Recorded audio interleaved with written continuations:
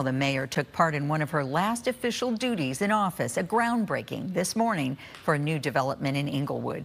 It will be intended for mixed income housing, and the mayor says it's a step toward getting more people into homes they can afford.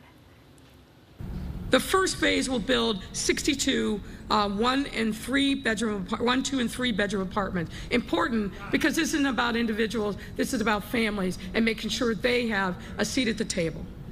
51 of which will be affordable for households earning up to 60% of the area's median income.